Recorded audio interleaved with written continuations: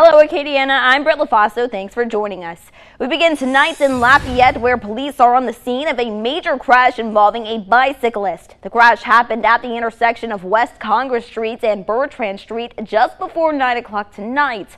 Police tell us the crash involved a bicyclist and a vehicle. The bicyclist has been taken to a hospital and is in critical condition. The intersection is still shut down as of news time. Lafayette police are asking motorists to avoid the area while traffic investigators conduct their investigation.